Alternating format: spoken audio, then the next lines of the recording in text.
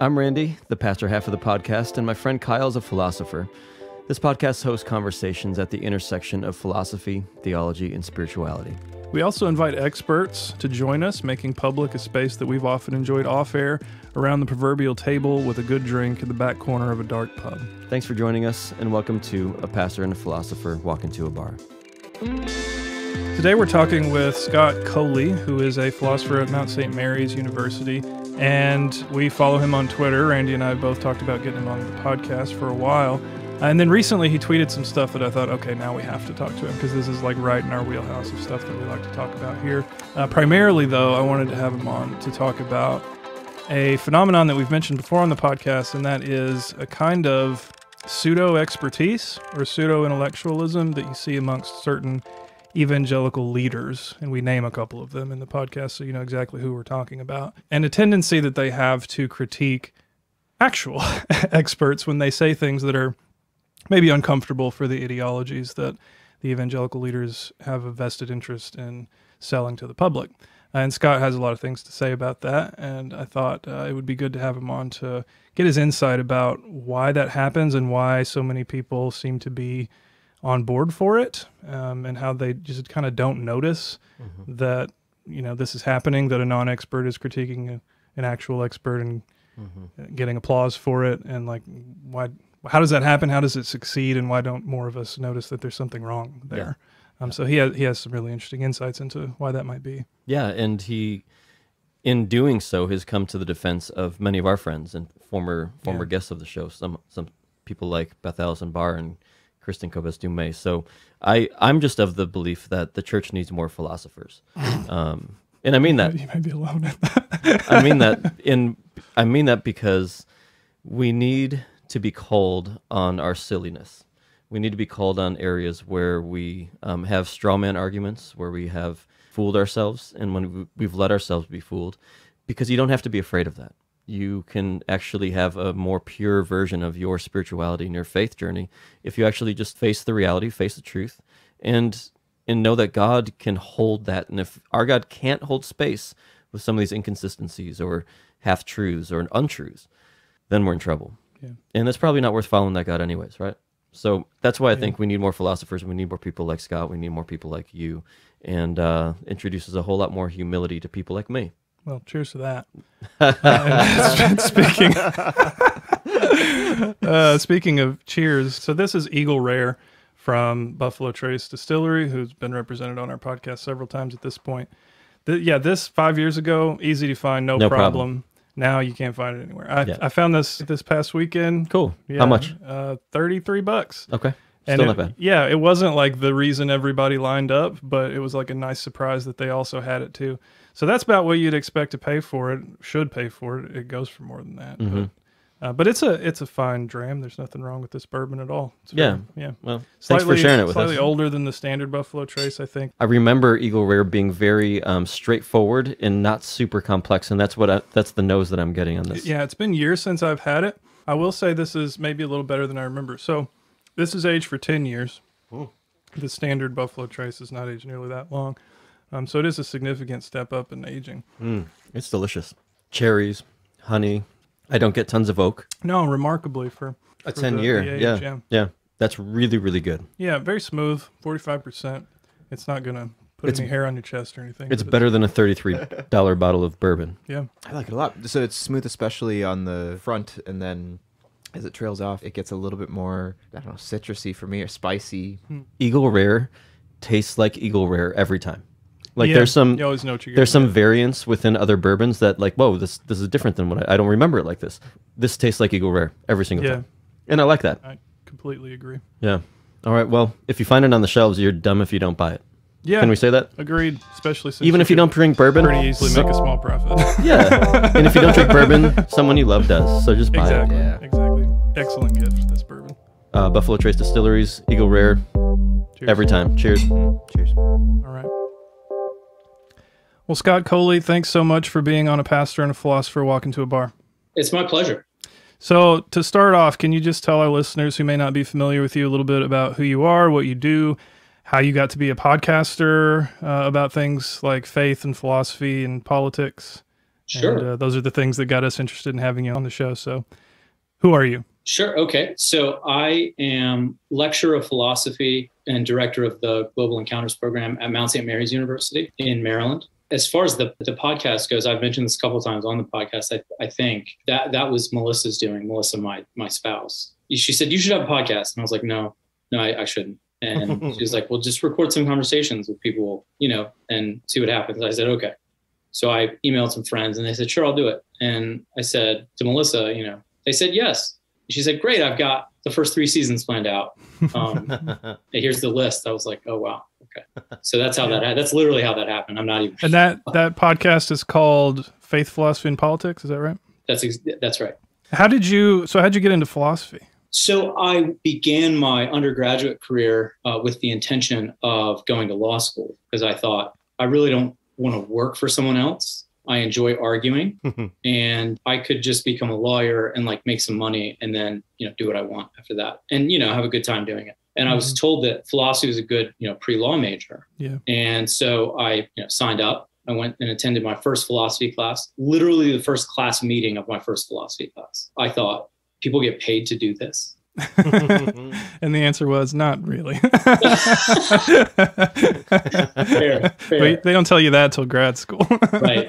But if you're lucky, you'll get health insurance. Right. There you go. So I had interests, when I was in high school that, to my mind at that time, were not academic interests. I just thought, I daydreamed about stuff. And then I had the stuff that was going on in school. And I didn't realize, people do metaphysics. Yeah. And that's their job. They think there are people who made a career out of investigating their daydreams.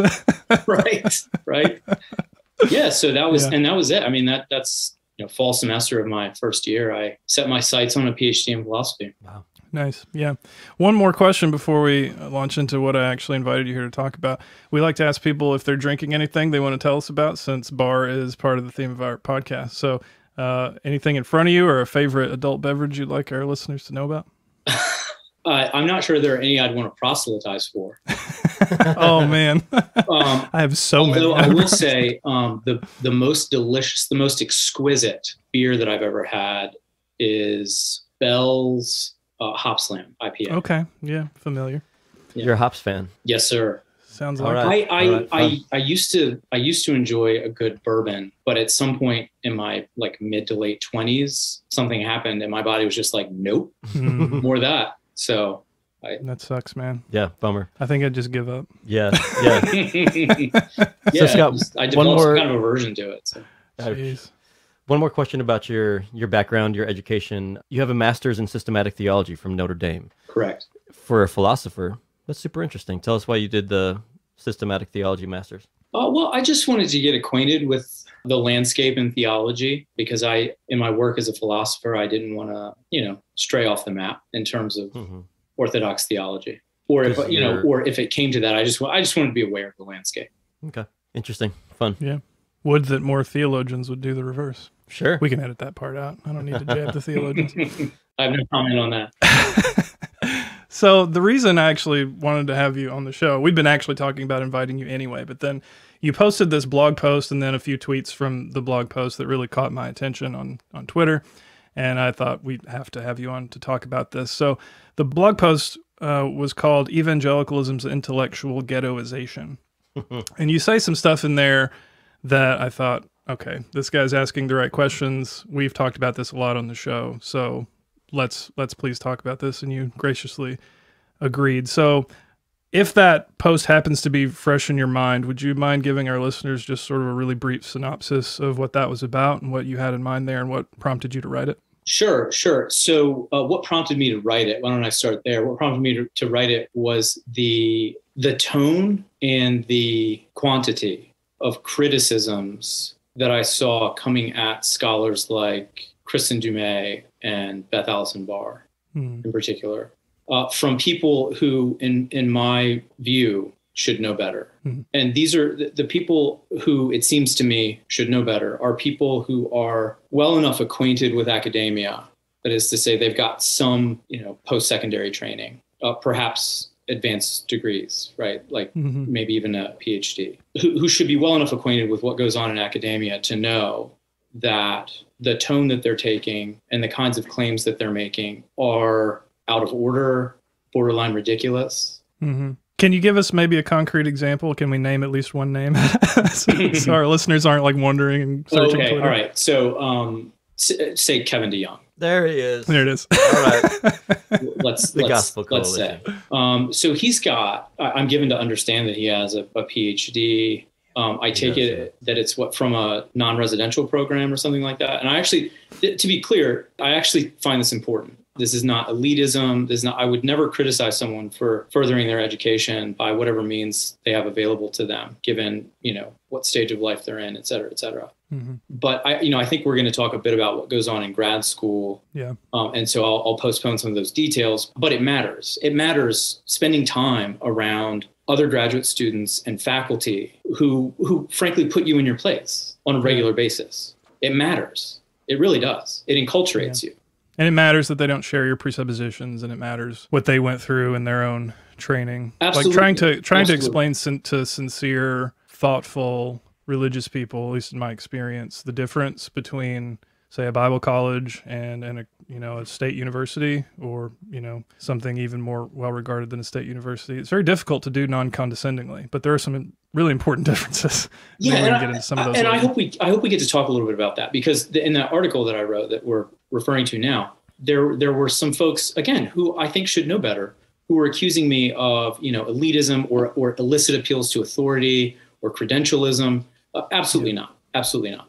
I don't accept that. So the point is this, right? There's this kind of swagger, right? This tone, like you can sense that Kevin DeYoung is, he has situated himself in front of his laptop, and he's rolled up his sleeves and he's getting ready to take care of business. And you can see that, the fanboys or whatever, they're just salivating because he's getting ready to just tear this thing apart. And then, you start reading, I may be thinking of some other critical review here, but you start reading and it's stuff like, well, Beth Allison Barr, she's got the definition of complementarianism wrong.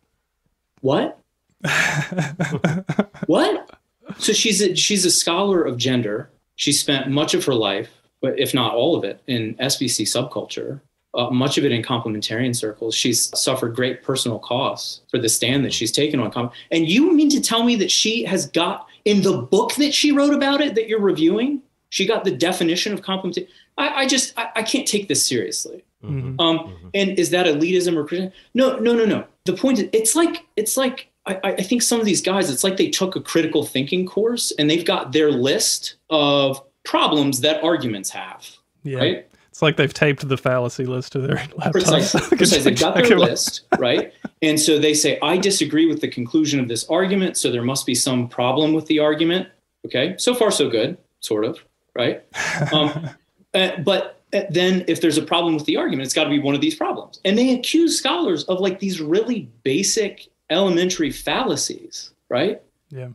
And now, is it the case that like if you're a professional scholar, then you never commit some kind of ad hominem or something? No, of course not, right? I mean, we're human beings, right? Even if we're working in our area of expertise, we make errors, right? The point rather is that if you're looking at a professional scholar, right, who is laying out her considered views in writing over a course of a year or more, and having other scholars look at the work before it gets published, they're not going to be a whole book about complementarianism. Well, she gets the definition wrong. I'm sorry you don't like her definition of complementarianism. Go write something about that. But the fact that she uses a definition of a term that isn't the one you prefer doesn't mean she got it wrong. Yeah. It's ridiculous. And then it's 2 paragraphs and then on to the next thing. And they do this thing where they lay out like 15 objections. And that's just not how any of this works. Yeah. So in the blog post, you mention our old friend Dwayne Gish, I believe his name was, who became famous for that, right? Yeah. And I remember that because, I grew up a certain kind of conservative evangelical. Everybody I knew was a creationist. And I remember starting to study that in college, and you run into that immediately. It was like their favorite trick was to just throw as many arguments at you as possible. in as rapid succession as possible, because who has time to respond to all of them? And if you take the time to respond to one and then you're out of time, they say, well, 20 others you didn't even touch. Yep. It makes for great theater in like a public debate, and crowds love it. But real scholars find it unspeakably irritating. Yeah. And that's why, I'm given to understand it's often difficult to find scholars who are willing to like do public debates. Yeah. For good reason. Yeah. And to be fair, it's not just Kevin DeYoung, right? There's there's a bunch. Denny Burke and, many others who, and what really gets me, I'm a pastor, and I have loved when people stroke and just, really, really make my ego just explode and expand and make me feel like that I'm the center of their spiritual universe. And everything that I say is gospel truth, right? People love being held in that kind of esteem and honor. But what I quickly found out when I was around people like Kyle and other experts is that I don't know. I'm not the foremost expert at everything. I thought you were going to say I was a dick and told you your sermon sucked. I felt like that went without saying, but no, when you get met with true expertise, you realize that you don't have it in these areas, and just a vast array of areas. And that can be a scary thing for people like me. But there's this subculture within Christianity, in particular evangelicalism, I would say, that makes the pastor or the church leader out to be the person who you check with to make sure that everything's right. You know what I mean? Where this person wrote this book on gender roles within the scriptures and within the church. I'm going to check with my pastor on that one. Yeah. And there's a problem there because people, whether it's Kevin DeYoung or Denny Burke, who have a few degrees, or whether it's pastors who have a master's in theology or whatever they have or don't have, we look at these people as the end-all, be-all, and we're realizing that just doesn't work. And the guys who have this power are really insecure right now. You could almost feel these critiques coming. Like I knew it was going to happen. And I was just disappointed by how in such poor taste they happened. But I'm so glad there's scholars like you who have people's backs, like Kristen Dumais, like Beth Barr, like Jamar Tisby, like many, many others who are getting slaughtered right now in ridiculous fashion that's not in good faith. Well said.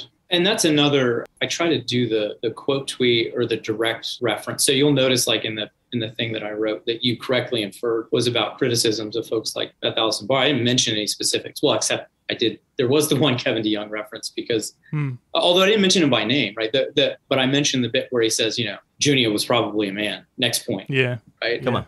Because that was just so outrageous.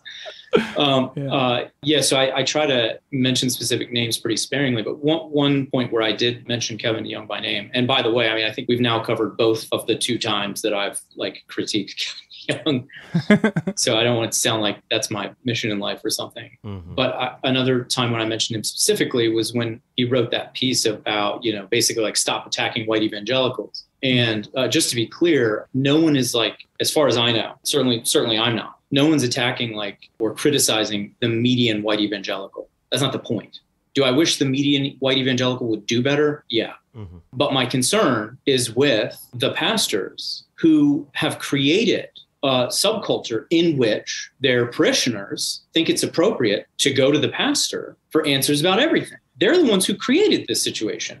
And I think you're absolutely right that some of them look to be terrified at what's going on right now, because here's what's happened. You've got a whole bunch, a growing number, larger than, as far as I know, ever before, and growing number of scholars who have taken an interest in what goes on in this subculture, who don't work for any institution that these guys can control. Mm-hmm. Yeah. And so typically the way they get people to be quiet is, they hire them at their seminary or wherever. I'm thinking of seminary faculty here, but similar dynamics play out with pastors and their parishioners who are paying the bills, right? You get your job at a seminary and you buy a house, you've got a mortgage, you've got kids, and you don't want to lose your job. And so you keep your mouth shut about certain things. And if you don't, you find yourself on the academic job market, which is a place no one wants to be, I assure you. Yeah.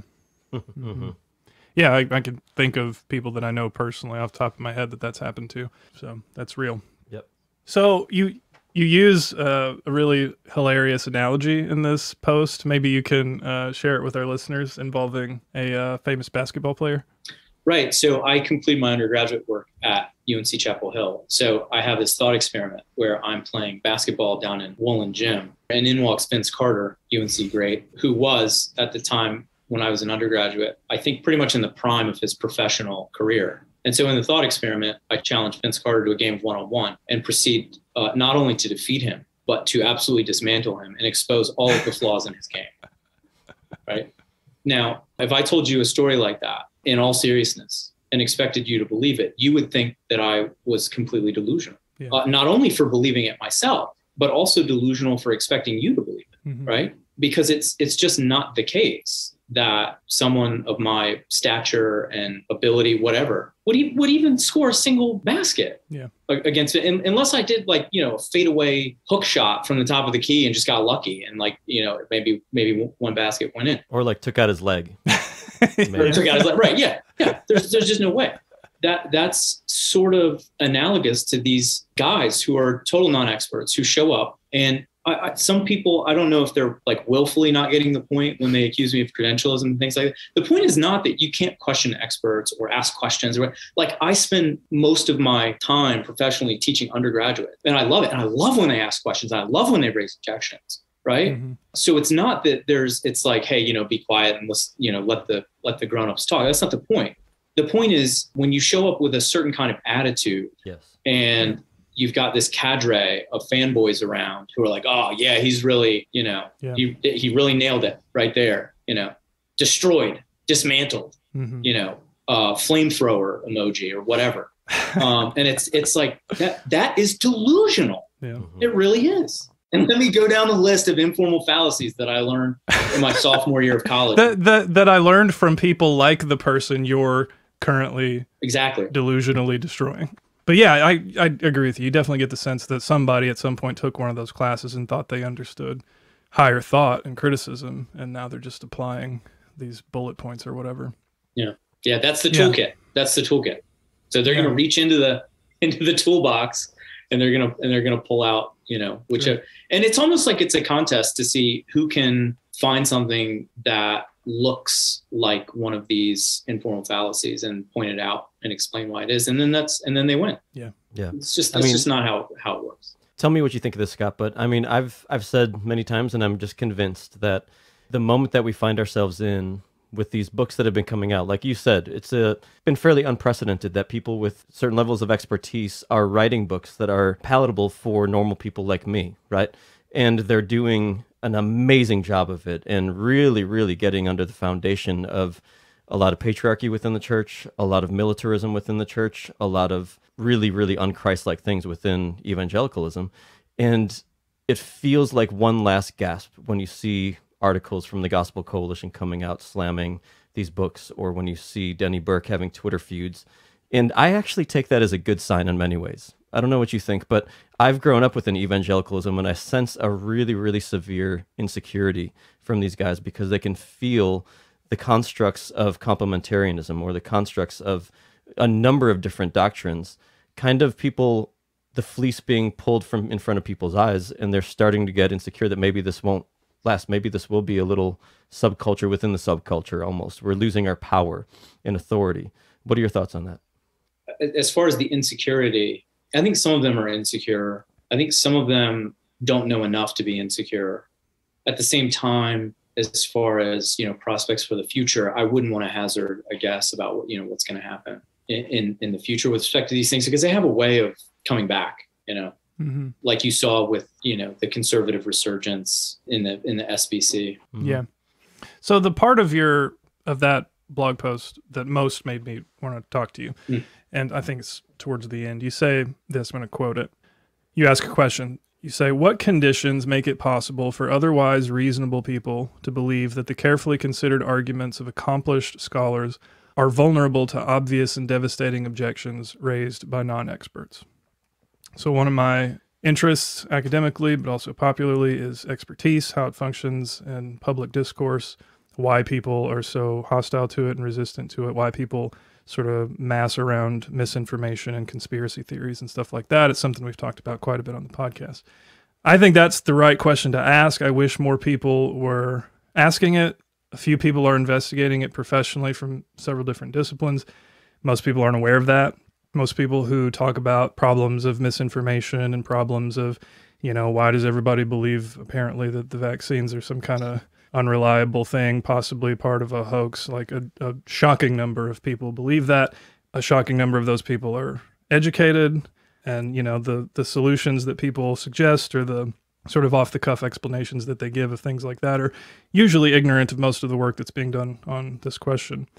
So I think it's the right place to focus. And you give a little, sort of a wave your hand at maybe here's part of what could be going on. So what do you think is going on? Give me your sort of proto-theory about that, and then I'll tell you what maybe I think is going on, and we can compare notes. Sure. So I think that it has to do with ideology and propaganda.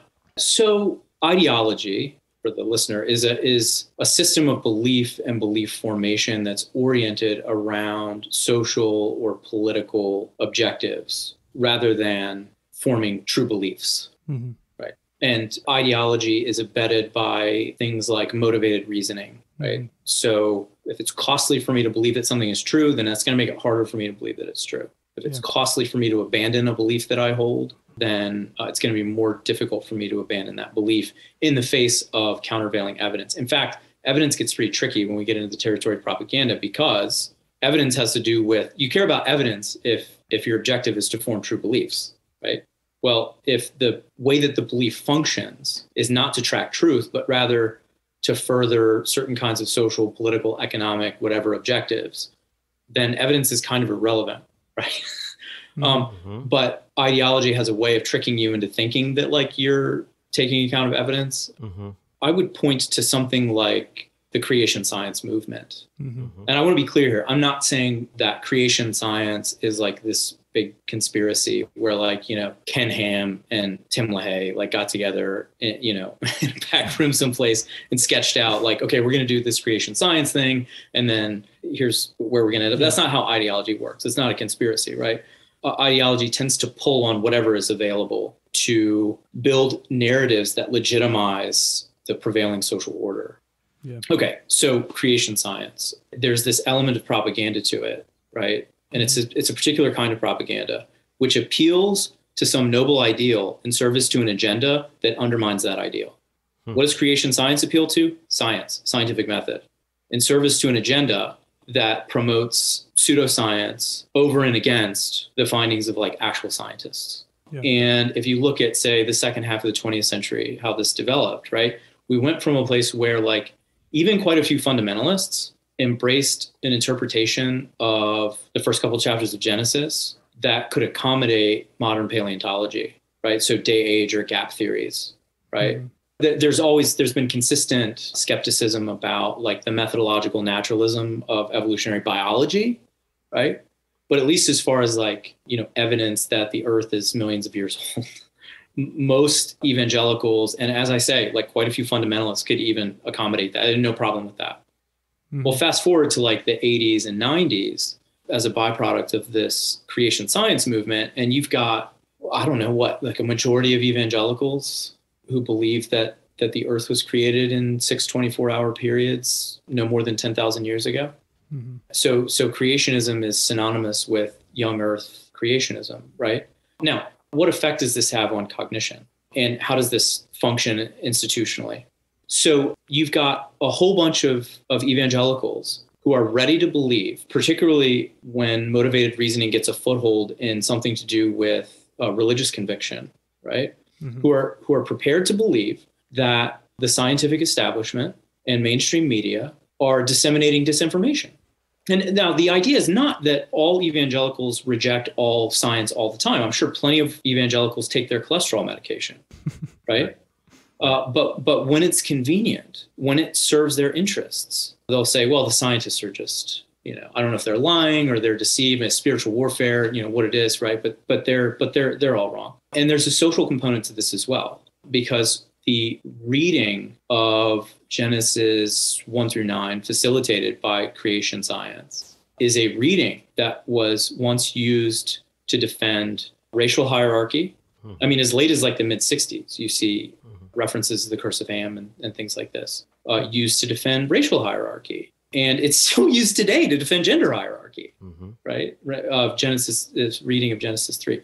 Okay, so that's where you see the ideology and the propaganda kind of come together so that the propaganda is facilitating a defense, a theological defense of certain kinds of social hierarchy. All right, now institutionally, well, if you're a creationist, you're not just going to, everybody, the median layperson knows that the gold standard for academic excellence is peer-reviewed journals, right? Well, if you're a creation scientist, you're not going to go publish in like a legitimate peer-reviewed journal. So what do? You set up your own peer-reviewed journals.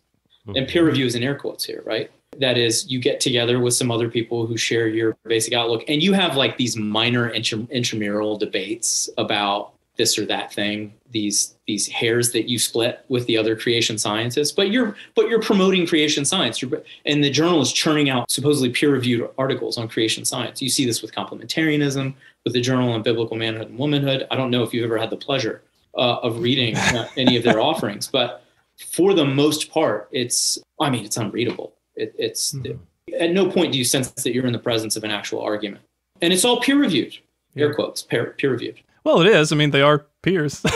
Yeah.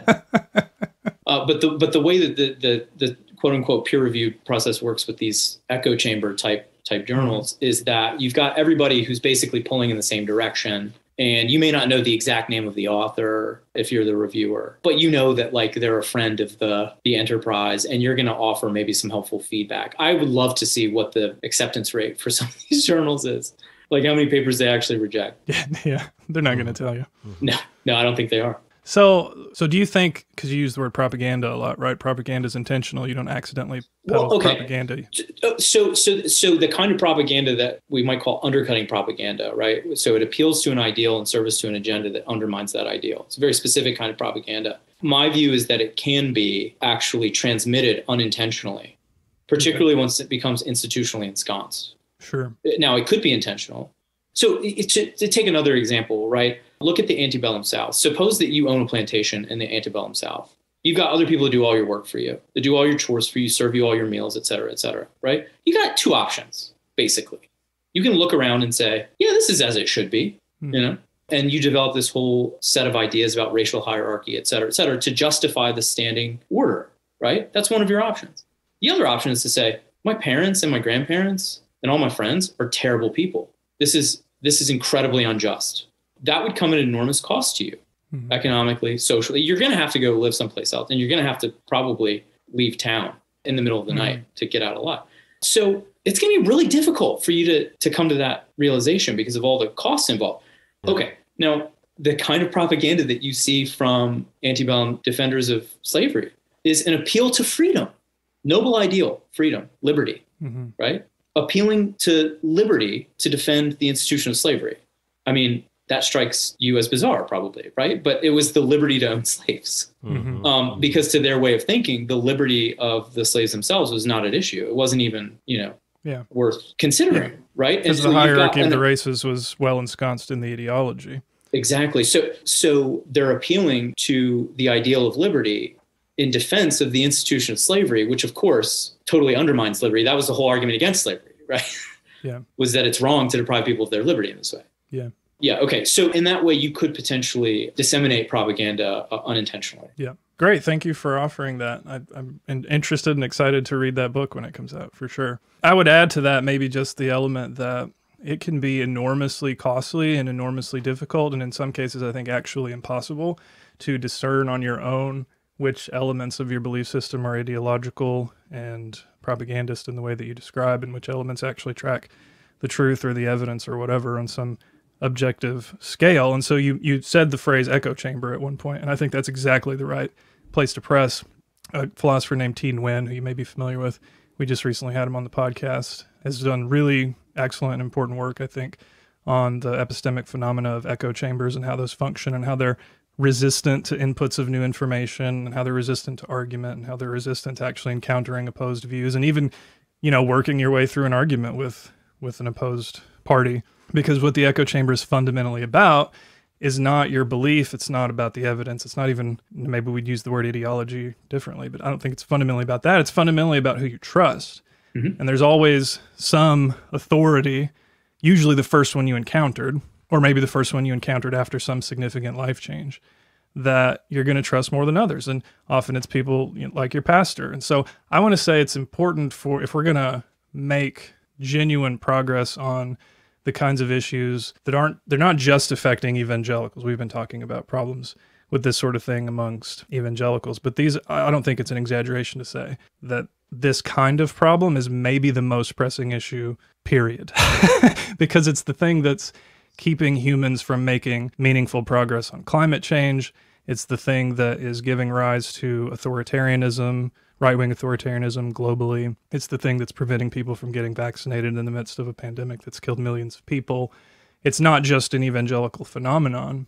And if we're going to make meaningful progress on like urgent issues like that, I think it's crucial that the people with the ability to make these analyses and the people with the power to implement them in their policies recognize that it's possible to be rational and to act in this way.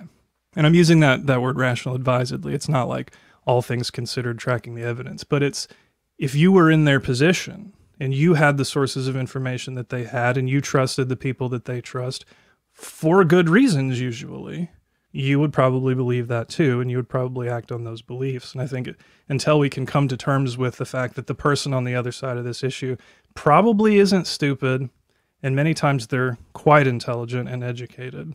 I'm sure Kevin DeYoung is not an idiot. I haven't spoken with him personally, but he's probably sincere, and he may even be rational to behave in the way that he is, or the people under him may be, rational to behave the way that they are.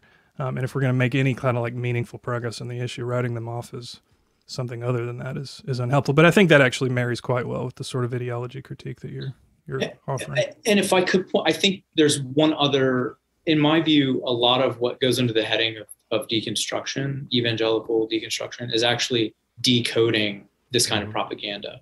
And I think another extremely corrosive bit of propaganda that's specific to like conservative evangelical subculture is illegitimate appeals to the authority of Scripture. And by that, I mean this. If we're having a debate about what the Bible means, I see this all the time. So let's say you've got a complementarian who says, the Bible says that women should be quiet in church and should never be an authority over men ever, et cetera, et cetera. And then an egalitarian comes along and says, well, I don't agree that that's what the Bible says. And then the complementarian responds by saying, well, why don't you accept the authority of Scripture? Yeah. What? Okay, so first of all, that's a non sequitur. It's just that doesn't make any sense. Because you and I, we can disagree about the significance of the white whale in Moby Dick while agreeing completely that Moby Dick was written by Herman Melville, right? So we can disagree about what the Bible says, and we both agree that it's, the Word of God, authoritative. Okay, so first of all, the non sequitur. But secondly, and I think more interestingly for my purposes, is that it's actually a form of propaganda. It appeals to the ideal of putting God's word in authority, or God in authority over human beings, right? But it actually is in service to a particular kind of agenda that undermines that ideal. Because what's the purpose of appealing to the authority of Scripture in the context of a debate about how to interpret Scripture? Well, the purpose is to say, look, this is what the Bible says. It says what I say, it says. And if you disagree with me, then you're not just rejecting what I say, you're rejecting what God says. So basically, I'm trying to shift the terms of the debate in such a way that I have supplanted God as the authority on the issue at hand. Yeah. And that's a really, really toxic move. Yeah. And I see it all the time. Friends, before we continue, we want to thank Storyhill BKC for their support. Storyhill BKC is a full menu restaurant, and their food is seriously some of the best in Milwaukee. On top of that, Storyhill BKC is a full-service liquor store featuring growlers of tap available to go, spirits, especially whiskeys and bourbons, thoughtfully curated regional craft beers, and 375 selections of wine. Visit StoryhillBKC.com for menu and more info. If you're in Milwaukee, you'll thank yourself for visiting Storyhill BKC, and if you're not, remember to support local. One more time, that's StoryhillBKC.com.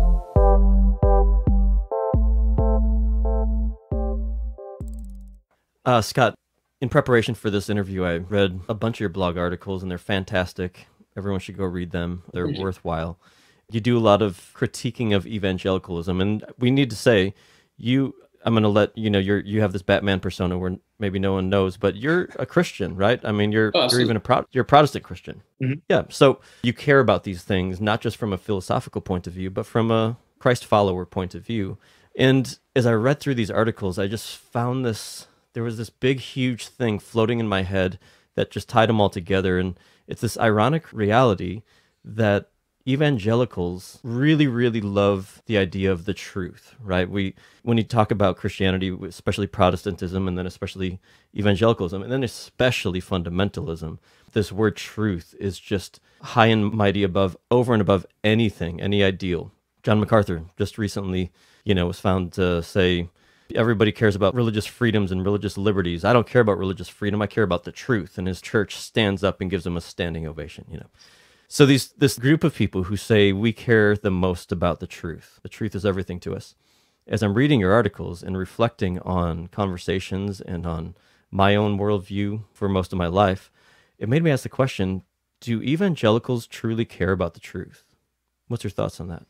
I think evangelicals care very much about the truth. I think the issue that we're confronting now is that in certain subsets of evangelicalism, people are absolutely convinced that they've got the truth and they don't need to investigate any further. So I think they care about the truth. I think they think they've got it and they're sort of ready to, ready to implement it I don't know. But so when you say you care about the truth and you think you have it, and then you're presented with literal evidence that says maybe what you believed was truth or thought was truth isn't anymore, and you're willing to say, and you went into this before, you're willing to say, I don't care about that evidence. I have the truth. Right. Like for some oddball reason, I've got it. You don't.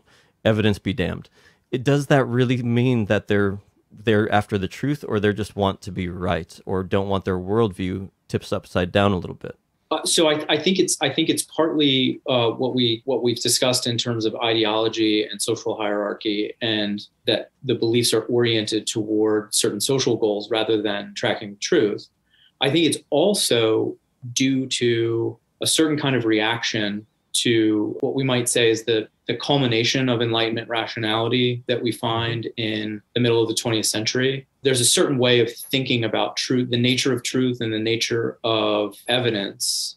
And I'm sure Kyle could run through this just as well. But I think kind of the apogee of the notion that all truth is empirically verifiable, we find in this view called logical positivism in the middle of the 20th century. And philosophers realized pretty quickly, as far as these things go, that this was a mistake. For some reason, the folks, in some other departments didn't get the memo. I don't know, but I think evangelicals were among those who didn't get the memo. And by that I mean this: if you think that all objective truth is empirically verifiable, then what do you do with claims about morality that aren't empirically verifiable?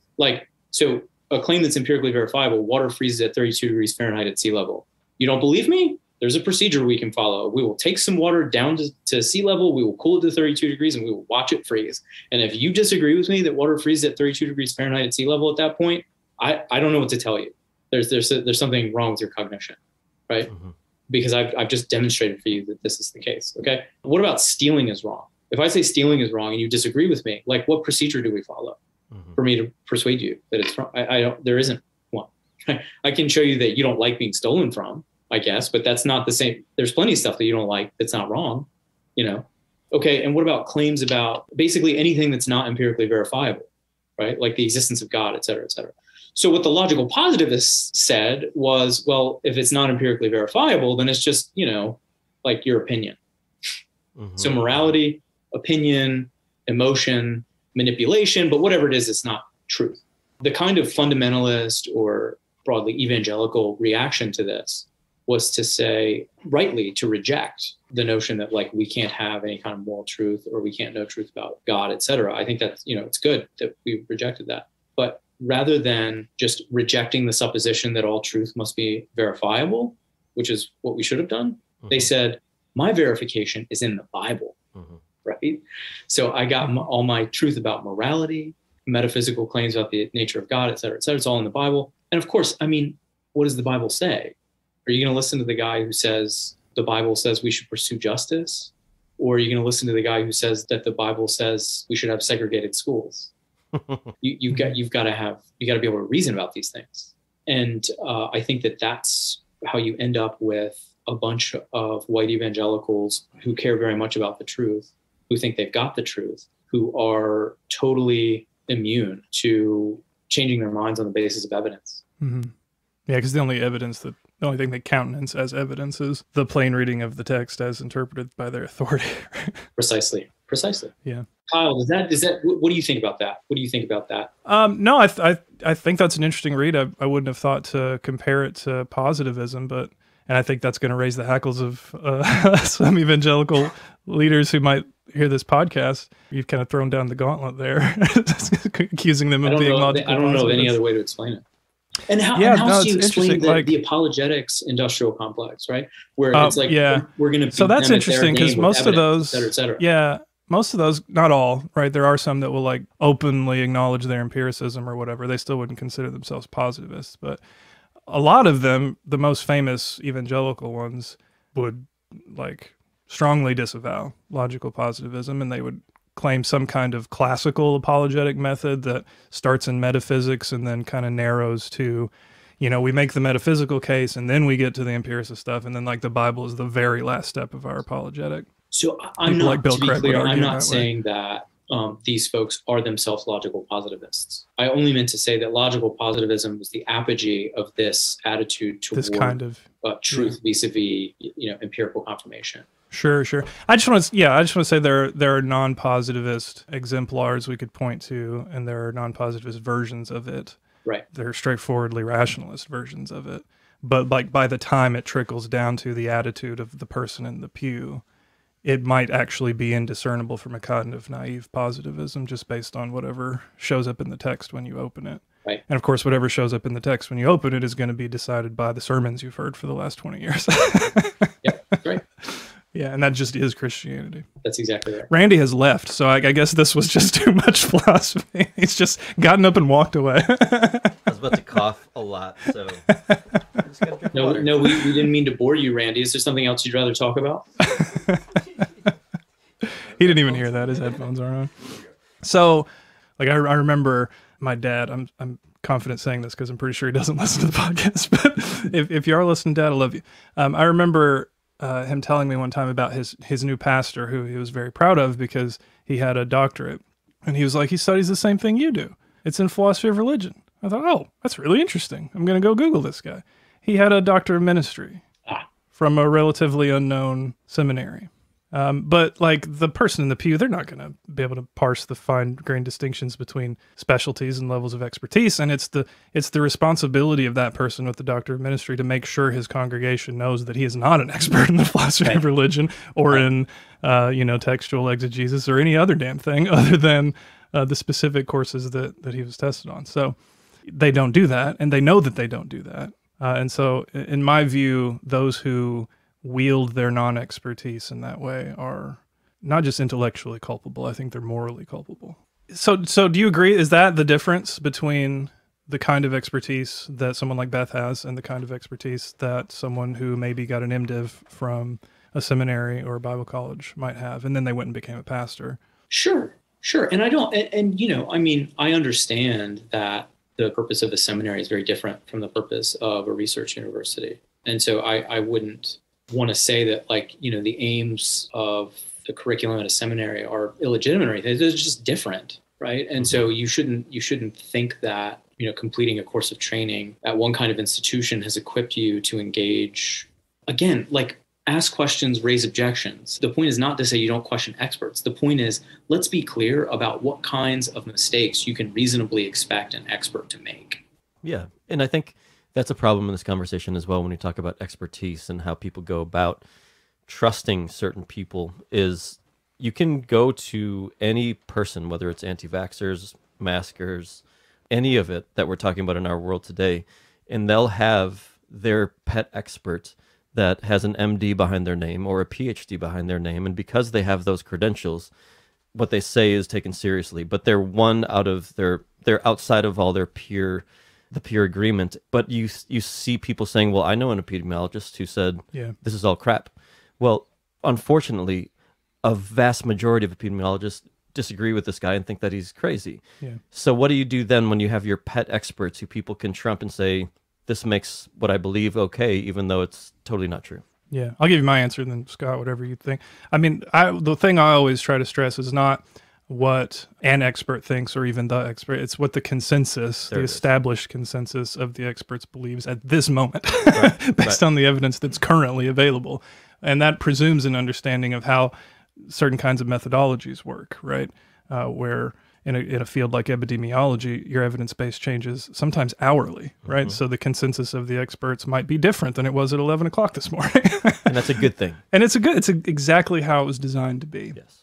When you're talking about a field like biblical studies, things move a bit slower. If you're talking about philosophy, things are positively glacial. But nonetheless, there are consensuses about certain things, like that logical positivism was generally a bad idea. Like we kind of coalesce around that. And if some philosopher or somebody who got a PhD in philosophy from somewhere tells you that logical positivism is a really respectable view, they just are lying to you, or they don't know what they're talking about.